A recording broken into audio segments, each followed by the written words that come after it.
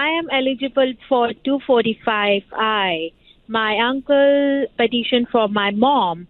So I just want to know how to get that, my old immigration petition. You were under 21 at the time, right? Yeah. Okay. So is your mom alive? Your uncle alive? Yeah, my mom is alive. My uncle is alive. So you do what's called the Freedom of Information Act request, and you request your mother's immigration records, and they'll send a copy of everything. But I already did that FOIA request, but they didn't send that petition. I have the case number. I have the file number. Do you have an I-130 form that says approved on it?